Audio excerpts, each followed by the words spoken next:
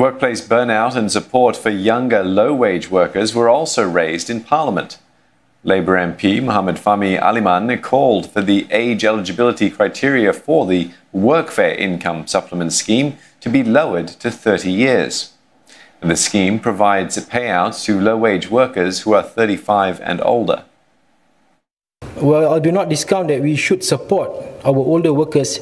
It does stand to reason that our younger workers may have dependents, such as elderly parents or young children, which can be strained not only financially but also mentally.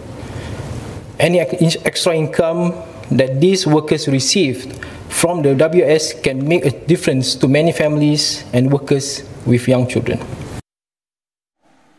Highlighting the challenges faced by workers who telecommute amidst the pandemic, MP Melvin Yong said workplace burnout has become an issue as the boundary between home and work blurs. He hopes the upcoming tripartite advisory on mental health will address this by including elements of the right to disconnect legislation, which he had previously suggested.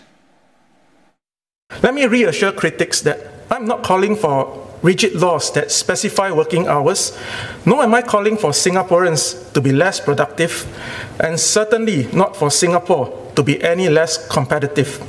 It is simply about ensuring that our workers have protected time to rest.